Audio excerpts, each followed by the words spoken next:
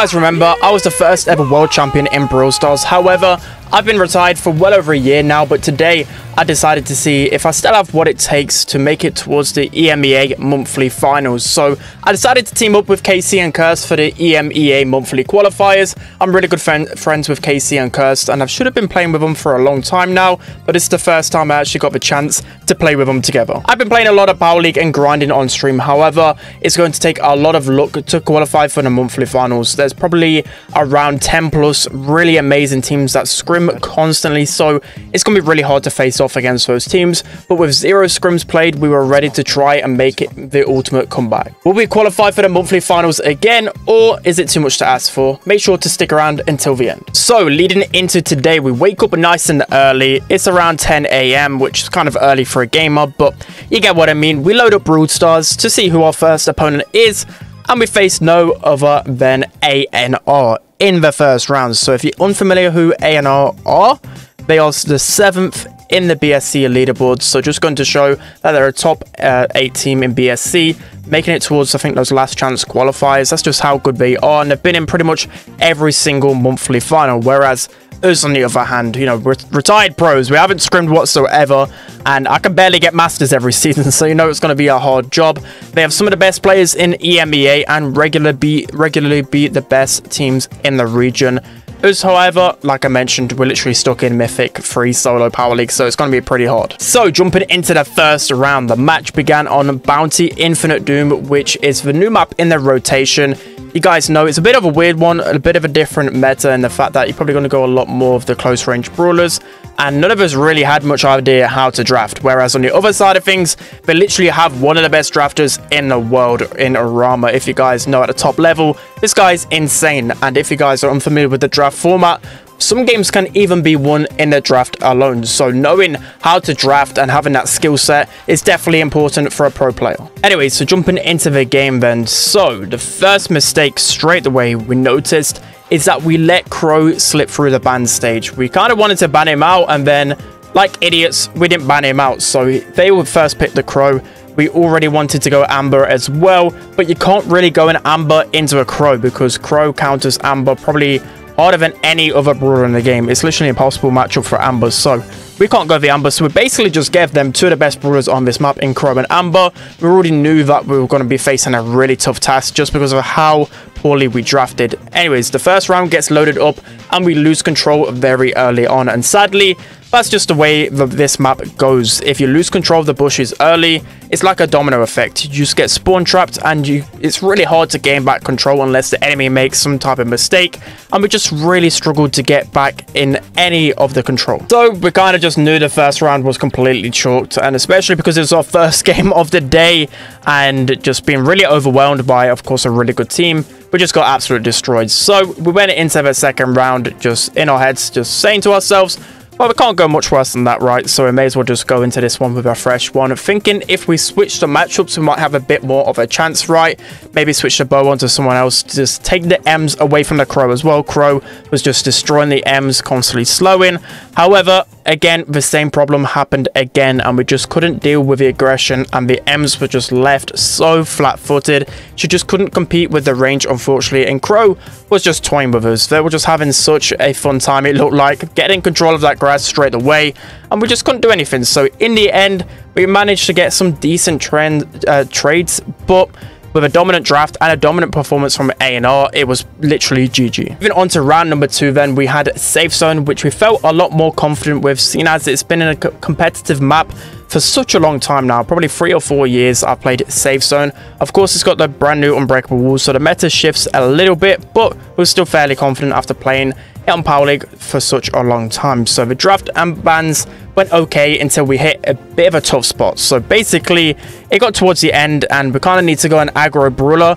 We knew Buzz was probably the best in that matchup. All of us agreed that Buzz was the best, but none of us could really play Buzz. If you guys have seen my Buzz on stream, it is absolutely horrendous. So I can't play Buzz. No one else wanted to play Buzz, so we went with a Daryl, which is kind of similar, especially at countering the Cole, but the problem with Daryl is not too good into a Colette. So you see in this game. Basically, the first round was just so tough because Colette just kept cycling supers over and over again, and Daryl just didn't really get as much value into a call as we really thought.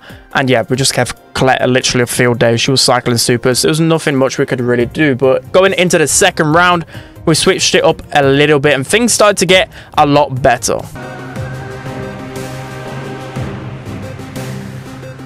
Let's push into him. Let's go.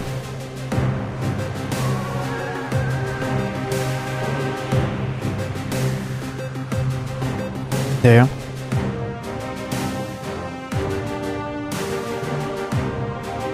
Shout, he's got gadget as well.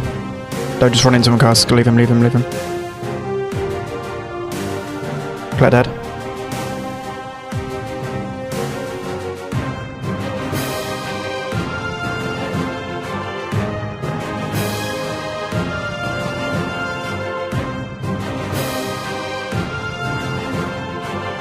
Roll it down 15. Let's go, let's go, let's go.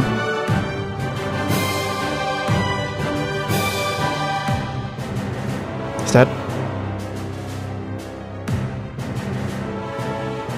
Go in, go in. Nice. Come on. We got one, boys. Had a lot of faith going into the third round, however, it just wasn't meant to be. A&R were just so much better. First game back and a loss. Competitive couldn't be any sweeter, but there's still a lot to play for and we can still have that loser bracket run. Okay, that was round number 2, and going into round 3, 4, 5 and 6, it was pretty much just a straight sweep all of the time. So of course, going into loser bracket, really early on, you're probably going to face much weaker teams, right? You know, we're a half decent team. We can hold our own against most players. Even some of them who we faced off against had masters, and it was just pretty easy for us. So there wasn't really too much to really gauge from any of these games because it was a straight walk in the park. You know, I don't mean to be disrespectful because a lot of guys we played were really nice, but you could just tell that the level of the two teams were just so much different. Okay, so we pretty much swept everyone all the way up until round number 8. This was the last game of the day, and we had to face off against Team Queso. So again, another top 10 team within EMEA. These guys have been GOATs for a very long time, very good players. They did unfortunately lose quite early on, kind of like us. So we were facing them a little bit earlier. We would have hoped to at least get onto day 2 guaranteed, but you know, we have to face off against Team Queso. So we loaded into the first round, which was Gold Arm Gooch, and I thought that the draft was going pretty well. So we had the help of a few friends as well, you know, helping us draft a little bit because of course, again, like some games can literally be won in the draft. So any advantage we could get with the help of our friends, you know, we'll take it. So going into knockout Gold Arm Gooch, I thought the compositions were fairly similar. They maybe had a little bit better of a draft, but I like the way we draft because what we had against a Gene, for example, we had 2 brawlers that had gadgets that could tank his pulls. So, you know, I was pretty happy, but you know, a few mistakes from myself, especially switching lanes against the Eve. I had even a lot of pressure, but things just didn't really go to plan. You could tell the communication wasn't there, especially for a game mode like knockout. We wasn't being slow and being decisive. We were just kind of running at them. We were just being idiots. We were running like headless chickens, and they were taking us down really easily. So I think we got a lost star cool in that knockout game. So already we were down 1-0. Okay, so moving on to round number 2, then we had Pinhole Punt Brawl. So again, another map which we all know and love. This map seems to be really good. So you can see by the draft then and how it went. The draft seemed to go pretty decent. We managed to get Crow as the first pick, which is definitely a very solid first pick to have. They respond with the B and the Squeak. Squeak starting to become more of a meta pick now. Like normally it's the last pick, but people are starting to go it towards like the middle, just showing how strong of a pick Squeak is, of course. And then we tried to kind of counter them with some sort of aggression. You know, Bonnie's good against B, good against Squeak. Carl as well, good against those two. And then they went with the last pick, Buzz. So, you know, my thoughts, I thought this is a pretty decent matchup just because, again, you know, Bonnie can keep distance from Buzz a lot of the times. You know, Carl isn't the best in matchups, but at least he can do some damage to the opponents. But it just didn't go the way we planned out. Even though we started off really good in the first few stages, we managed to get a quick goal with Bonnie together, and things were looking pretty decent. But then as the game kind of gone on, they started to establish control, And again, the team chemistry just was really bad from all of us, to be fair. Like, I felt like I was doing a decent job on Bonnie, but, you know, against pro players, even the smallest of margins, they can just capitalize on it. So just showing how good they are, they managed to claw the lead back and just pin us into spawn basically the whole time. So going into the second round, then we're literally one round away from losing the whole thing and being swept. So I didn't really want that to happen, so tried to put my try-hard boots on, but unfortunately things again just didn't really work out. Kind of just got absolutely wrecked. Maybe it should have been a little bit more aggressive in the grass, but these guys, you know, they're pros for a reason and just kind of walk through. So guys, it's going to be it for today's video. Let me know whether you enjoy these type of videos. Try to do it a little bit different with the voiceover. Let me know whether you enjoy that. But I tried to come back to competitive, unfortunately losing 2 times in a row. It is pretty painful, but you know, you can't be disgraced. I faced A&R, who literally, I think they beat like 2 really top teams, like I think they beat 2 top 10 teams in a row and beat Totem 2-0. So just going to show A&R are a really good team. And then Team Queso, they're a top 10 team, you know, they're really good as well. So, you know, can't be disgraced. At least we didn't lose to randoms. I know I've still probably got a little bit in me to perhaps cause an upset. But anyways, that's going to be it for today's video, guys. Hope you enjoyed it. Don't forget to like, comment, and subscribe. And I'll see you guys next time.